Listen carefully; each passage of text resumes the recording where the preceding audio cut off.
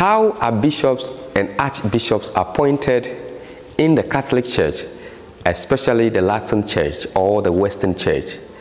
According to the dogmatic constitution on the Church, Lumen Gentium, which was promulgated by Pope Paul VI in 1964, number 21, it states that by episcopal consecration is conferred that fullness of the sacrament of orders, that fullness in which in the Church's liturgical practice and in the language of the Holy Fathers of the Church is undoubtedly called high priesthood or the epics of sacred ministry. And the word bishop, which we use today in the Church, comes from the Greek episkopos, which means an overseer. So in this video, we will learn how bishops are appointed by the Pope in the Catholic Church.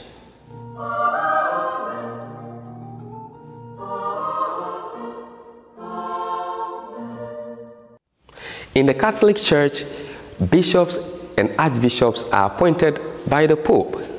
When a diocese falls vacant, which is technically called sede vacante, then the appointment process begins.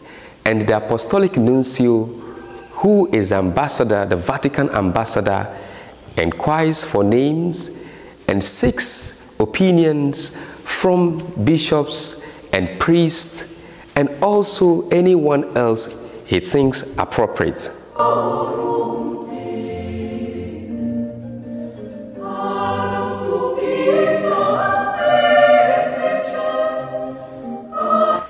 There is one essential element in the appointments of bishops and archbishops.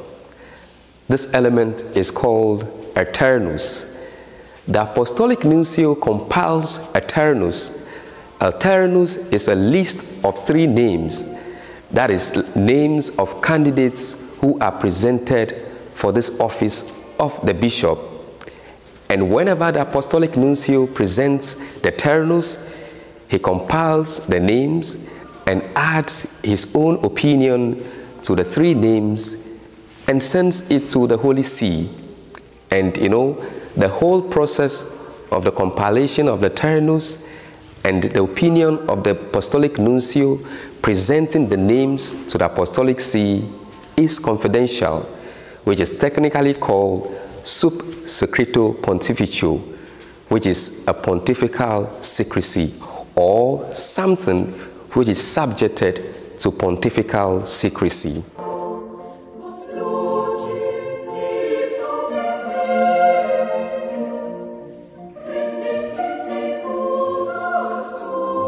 Is there any canonical requirement for persons becoming bishops and archbishops? Yes, there are canonical requirements, and according to the canon law, especially Canon 378, paragraph 1, for a person to be suitable for the office of the bishop, number 1 says that the person must have good morals, must have strong faith, he must have virtue, piety, zeal for souls, and the person must possess other qualities which will offer him into this office. And number 2 says that the person must be held in high esteem. Number 3 says that he must have at least 35 years of age.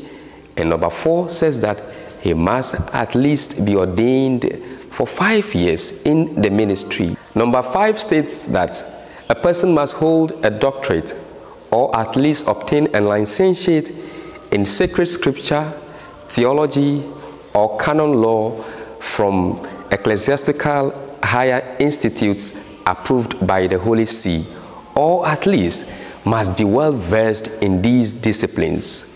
Paragraph 2 of Canon 378 states that the definitive judgment on the suitability of the candidate for episcopal office lies or rests with the Holy See. And when the person accepts this office, there is 3 months that is given to the person for the public or ordination to the office of the bishop. So this is how bishops and archbishops are appointed in the Western Catholic Church. Anytime you go on your knees, pray for the bishops, that the higher priesthood that they possess, the fullness of the priesthood that they possess, they may utilize this role of the Good Shepherd and lead the church into heaven. Thank you for watching, and share with your friends to know how bishops and archbishops are appointed in the Catholic Church. Thank you.